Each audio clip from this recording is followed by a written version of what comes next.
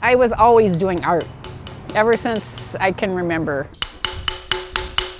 My mom would always supply me and my siblings, any of us, with art supplies all the time. My mom's two of her younger brothers were art students at the Minneapolis College of Art and Design. I think they had a little bit of an influence on me.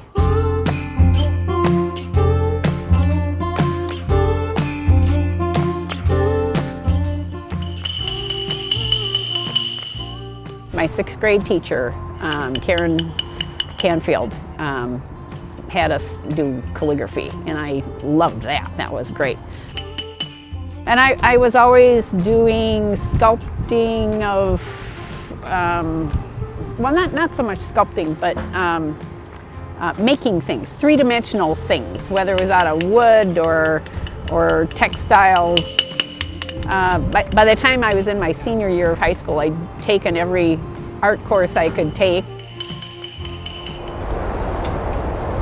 Well, many people remember the big Halloween blizzard of 1991. And prior to that, I had done some really interesting snowmen, and I had kids by then. And I thought, instead of doing a snowman, let's do an elephant. So we made an elephant in the front yard.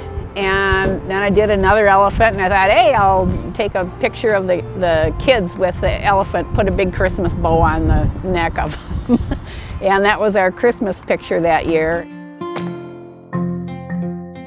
A few years later, I ended up getting connected with an extremely talented, wonderful art teacher up at College of St. Benedict and St. Joseph, Joe O'Connell.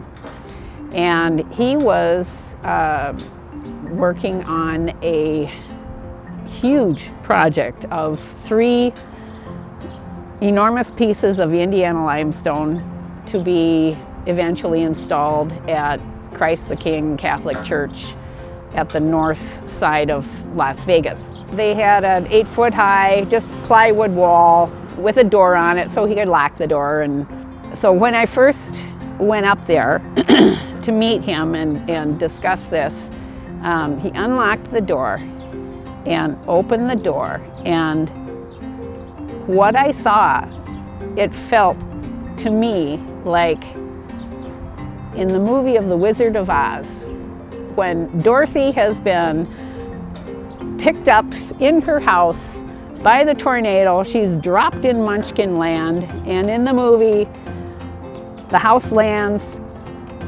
she goes over to the door, she opens the door, and then there's this magical full-color world of Munchkin Land, the land of Oz. That's how it felt when Joe opened this door. It was just jaw-droppingly amazing, the work that he had done.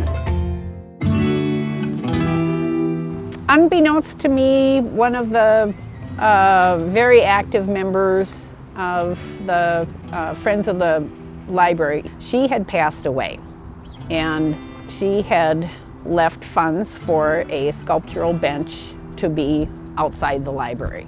Linda Brandt, who provided the funds for the project, her sister told me that they loved being out in the woods and all the wildlife around. Linda loved Beatrix Potter, so here I was already saying I'm going to do Peter Rabbit. I had no clue when I made the proposal, but it was a perfect fit. So far, it looks good on this side. Having these nice little interesting things around the city, not just things, they're sculptures. I mean, people stop, they look at them, they walk past them. They become your friend, your point of interest that you want to look at every time you go by. Yep, we made it. I've got grandkids in Edina schools now, and it was a real treat for them to come over and see how the sculpture was coming along. The basic essence of what I propose is all there. His muzzle is a little wider and beefier than what real bears are, and bears do not have eyelids like that. But he's reading a book. How many bears actually read books?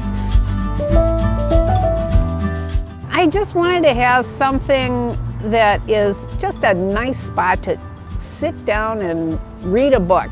If you're waiting for a ride, or if it's a nice sunny day, go get a book in the library, check it out, come out here and sit and read the book and soak up some sun and just enjoy seeing it.